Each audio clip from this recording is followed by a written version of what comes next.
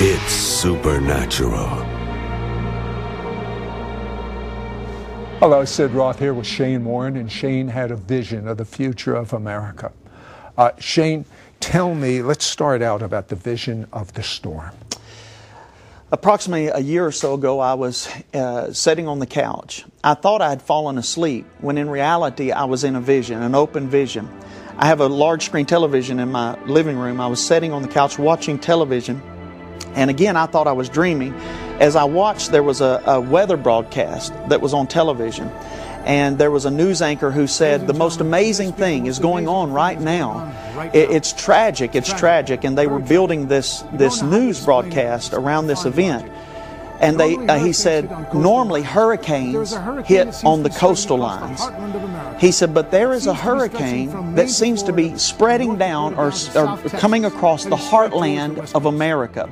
At that point, he showed a satellite image of America, and I was horrified as I watched a storm covering from the northern border to the southern border, from east to west, as this massive storm with the eye right over the center of America, a hurricane coming across the center of America.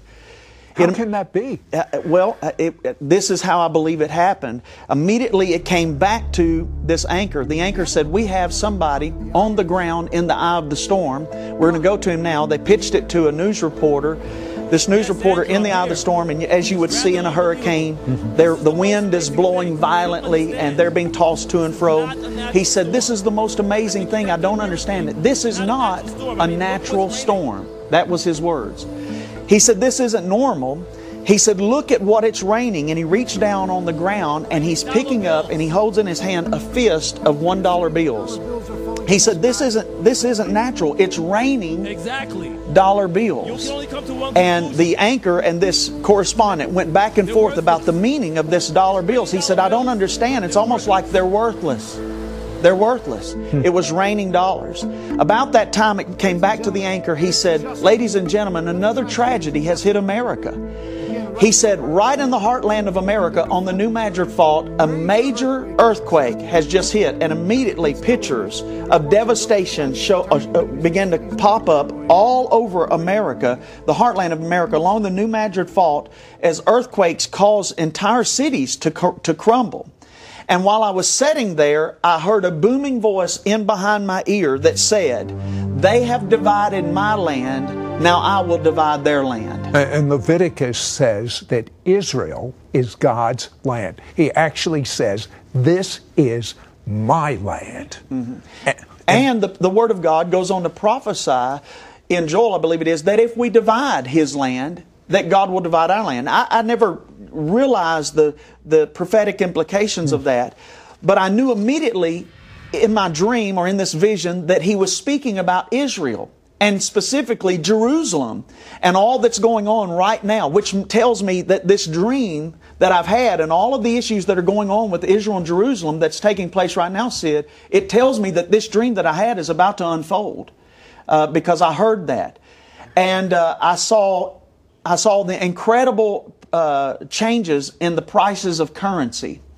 I saw silver, not gold, but I saw silver begin to drastically increase in value. Not gold, but silver, which to me is against my natural thinking. I don't really fully understand. I'm not an economist. I'm a preacher. Well, I can tell you this.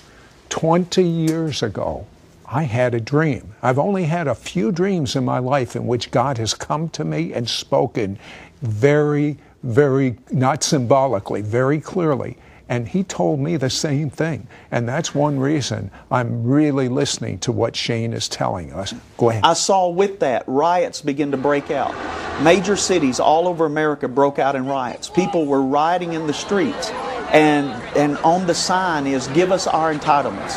Give us our entitlements. And it was literally war. I mean, it looked like civil war within our borders, but it was all over the issue of the devaluing of money.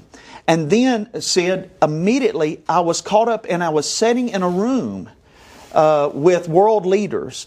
I can tell you that China was there, Iran was there, Russia was there, and here's what's amazing, Putin was there. And and he just got reelected. So this is going to be soon. This, in my opinion, this is very soon. Or it might be taking place now, what you're about ready to share. I believe it's unfolding in the background.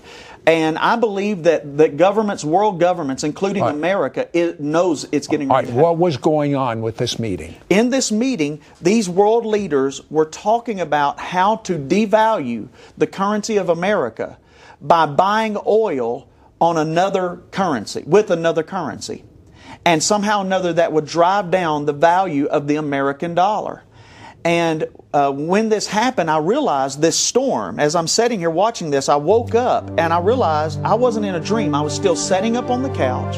I was looking at the television and I realized this was an open vision that God was showing me the storm that's about to come to America.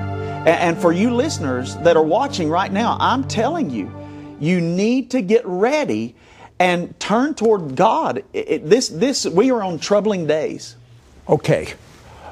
What is the hope that you also were shown by God? Oh, churches became cities of refuge. And those the government wasn't helping people with need.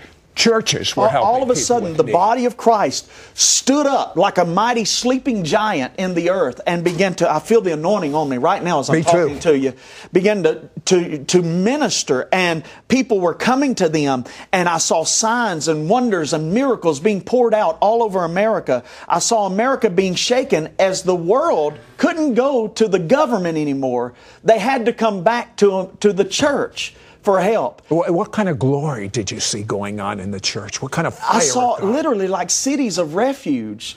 Entire cities became cities of refuge where the scripture talks about there was rain in one city and no rain in another city. I saw that as people were plunging into these cities because there was life there. There was glory there. The presence of God was there. There was peace there. And they were running to that. And revival was taking place.